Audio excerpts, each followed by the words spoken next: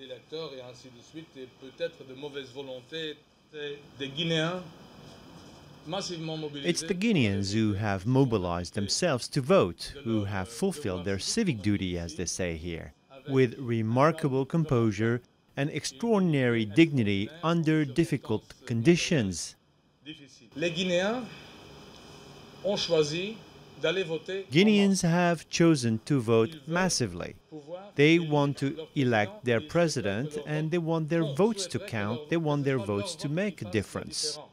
Si contestation il devait y avoir, nous souhaiterions que le calme que nous avons. If the results are challenged, we would like the calm that we saw during the voting day to be extended by the Constitutional Court. We would like people not to act on grievances that they think they have. Challenges must be legitimate and not taken to the streets, but before judges. Ne pas les porter dans la rue, mais devant les juges. Ça porte sur des questions pénalement sanctionnées qu'elle en est incompétente. Alors, que pensez-vous?